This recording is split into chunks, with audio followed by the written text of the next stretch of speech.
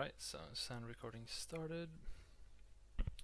So over here I have my Raspberry Pi set up with the DS18B20 temperature sensor, 4.7 k ohm resistor, and then 3 wires. The red one is a power wire connected to a 3-volt pin in the GPIO on the Raspberry Pi. The brown one is a 1-wire bus, so that is the data transfer, and then the black one is ground. I'll connect it to the Raspberry Pi here.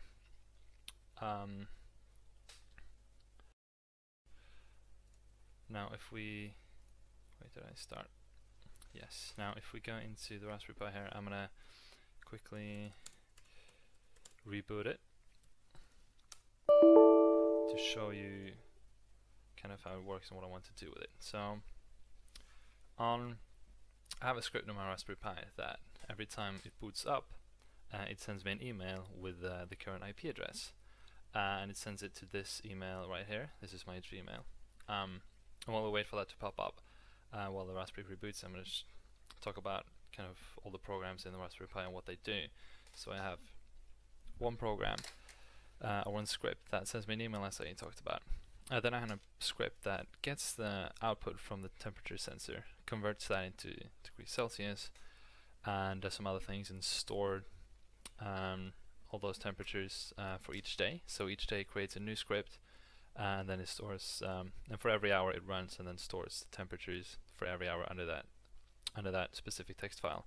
Then new day creates a new text file and then stores all the temperatures and time of the temperature recording in that file. Also, I have a script that reads the latest file and uploads every hour. It runs and it uploads the latest temperature to Google Spreadsheet.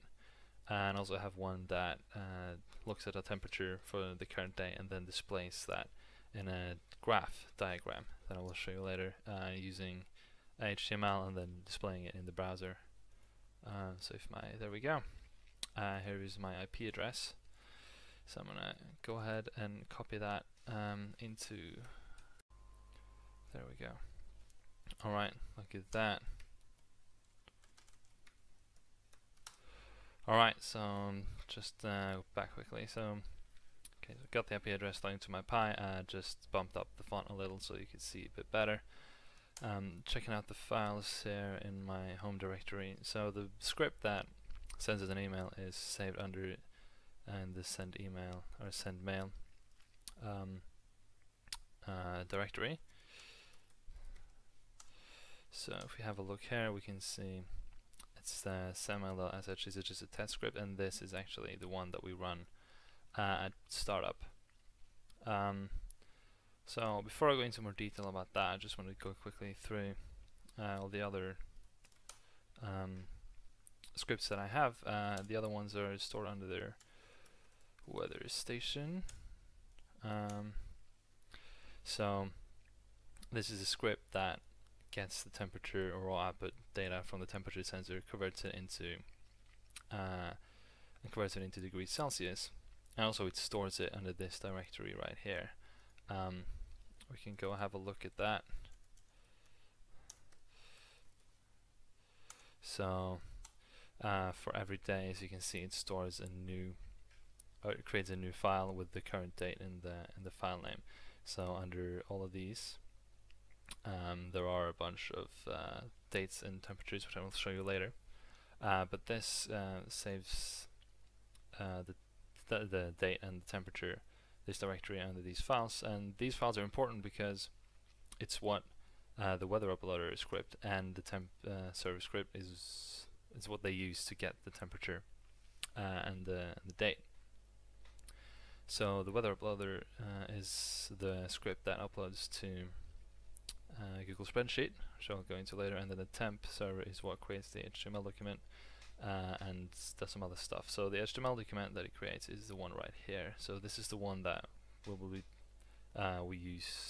display using the nc command and netcat command later. So I'm gonna go into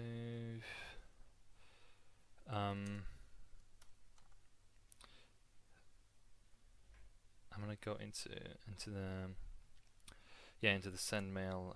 No, actually, first I'm going to show you how these are run. So all these files that I talked about, the one that sends the email, one that gets the temperature, the one that uploads to Google Spreadsheet, and the one that creates the HTML document are all run automatically every hour.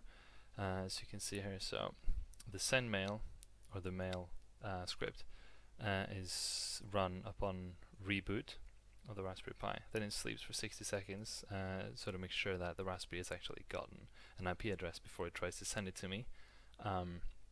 And then runs this, which sends me an email. And then the other get temperature is run at the first minute of every hour. That's the one that gets the temperature from the sensor and then stores it in a text file. And then we have the uploader, which uploads to Google Spreadsheet, and the temperature, the server, which creates the HTML document. They both run at every second minute of every hour. So they run 1 minute later than when the getTemp script gets temperature. So to make sure that you actually have a temperature to use before running these two scripts, which heavily rely on the files that this one creates. So if we go out of there, we can go into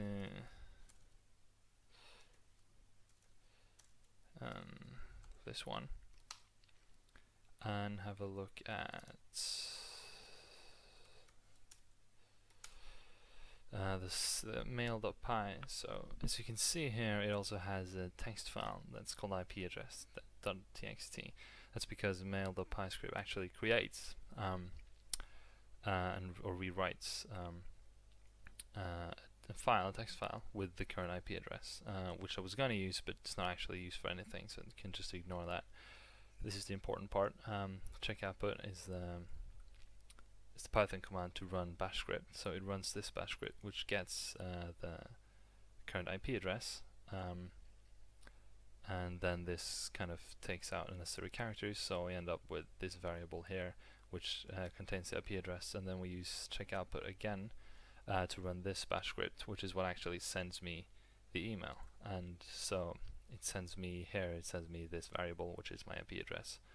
Sends it to Marcus, Mark the IT student at gmail.com, which is my Gmail address.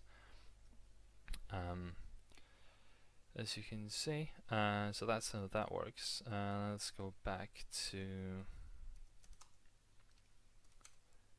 here and have a look at all the other weather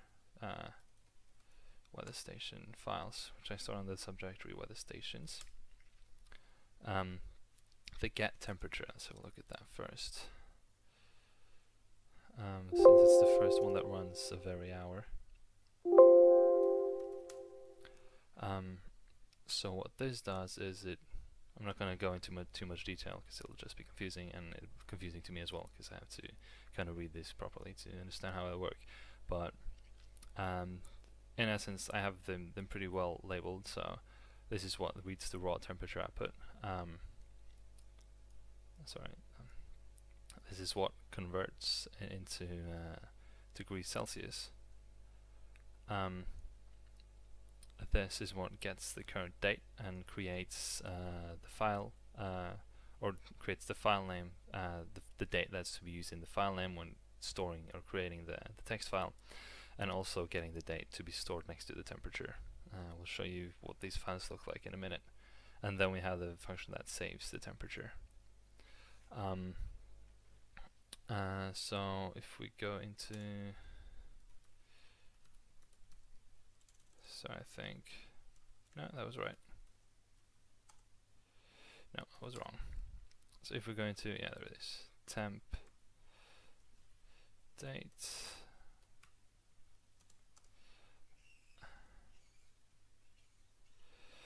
Temp data. Sorry, yeah. If we go into temp data, which is where the the getTemp script saves the data under this subdirectory here, temp data.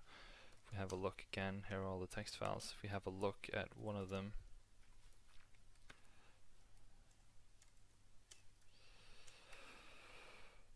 it's very late. Excuse my typing.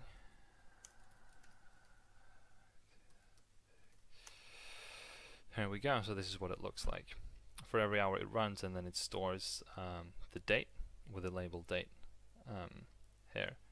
So it's got the day, the month, the year, and the time, and then the temperature with the label temp. These, especially the temp label, is used later to find all the temperatures in these in the files here. So for every hour it appends a new time and date until there's a new until the next day, where obviously this number changes because there's another day, and then it creates another file and starts again. That's what that does. So if we go back, and then these files are again very important because it's what the other files use. So if you have a look at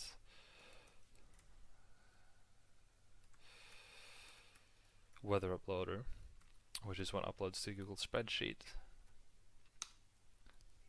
again, not going to go into too much detail.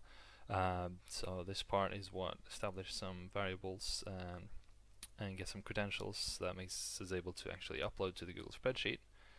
And this function right here is what gets the current date and then finds the file with the temperatures for the current date. So it finds the newest file with where the date of today matches the name of the file, text file where the temperature and date is stored.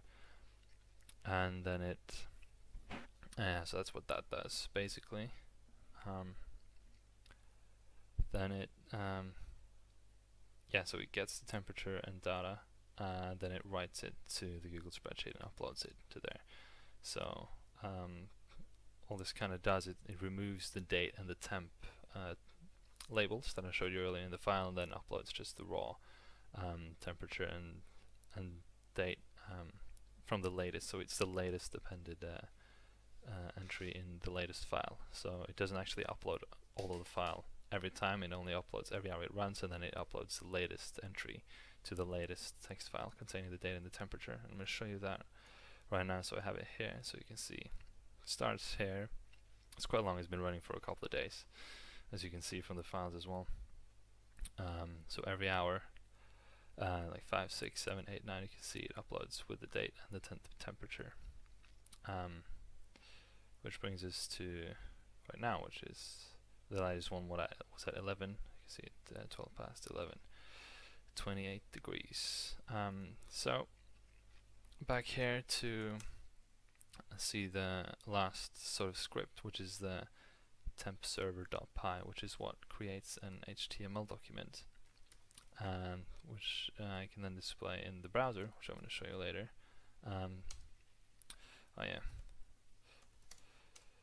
So what this does, not so important. It uses a JavaScript library called chart.js, which I have linked to in here. So this is a link to that, and then it uses JavaScript, CSS, and HTML5, and obviously Python 3 as well. So this is what checks the document, gets the raw document for the current date, and then also, so it gets the date, and then also gets the date so we can display it in the heading of the HTML document. I will show you that later. Then it checks the time. So I'm going to show you how this works, but so the graph starts at 12 p.m. and then goes all the way to 11 p.m. again, so it goes for 24 hours. The thing is, if I start recording in the middle of the day, then I can't start displaying the first temperature of that day at 12 p.m. or at 1 a.m. or at 0 a.m. because that would be wrong. So what it does is it checks if the first entry in the text file that has the dates for the temperatures for the current date, if that first recording was at 12 p.m. or 0 a.m. and if it's not, it counts the hours from 0 a.m. To the time of the first recording, and then adds zeros to the diagram depending on how many hours there were, so we get a more correct display of data. get temperature. This is what finds, so I use the final function here, which is why the temp label is so important in the text files, as I showed you, because this is what we use to find all the temperatures. That creates a list, which is called temp list, as you can see right here. And then we have the update website, which is the function that actually creates the HTML and then saves that to a separate file. So you can see there's a couple of variables in the HTML document I want to show you. It's the heading date, which is the current date, and which is it's displayed in the heading of the HTML document. Then we have the labels, which I should have showed you earlier, but it's the labels of the x-axis, which are defined here, x labels, and then there's the labels of the x-axis. And then we have the data temp list here, which is the temperatures. That's it. So all of this is taken from JavaScript, so it's from chart.js, and then writes that to a document. It writes it to this document here. So if we go ahead and use the ncat command, it's quite far back, I just don't want to type it all again because it's so long. There we go. Ncat command and nc command to display this. So you can see here, website HTML. This is the file that we want to display, which is the HTML file, which is this one. And we want to display it at port 8080. So we go to, I already have it up here. So this is from 10 p.m. as you can see. So if I refresh this now, oh, I forgot to run it. There we go. There we go. So if I refresh this now, you can see that yeah, the latest date is 11 p.m.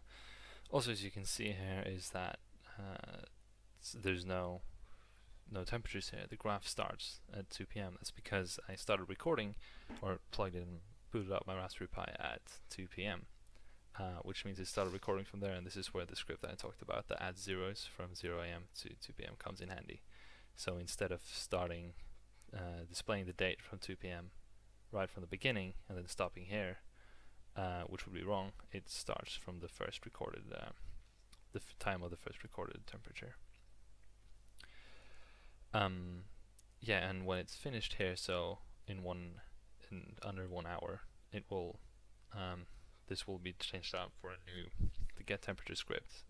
Will create a new text file for that date, which will be the 25th, and then this will display that date automatically. So we only have one entry here, so we'll start here at, I don't know, about around 28 degrees. Then we have the heading, and this is also the date that is updated for every day, so it's not the same. Yeah, so this is also updated every day, and that's all of my scripts. Actually, I'm going to stop the nc command right now. So to sum it up, this is very important. This script that gets the temperature saves it to this directory, and then this script reads the latest file in this directory, uploads that to Google spreadsheet, and this script gets the latest temperature from this directory and displays it in a graph, which can be viewed in a browser. And that's it.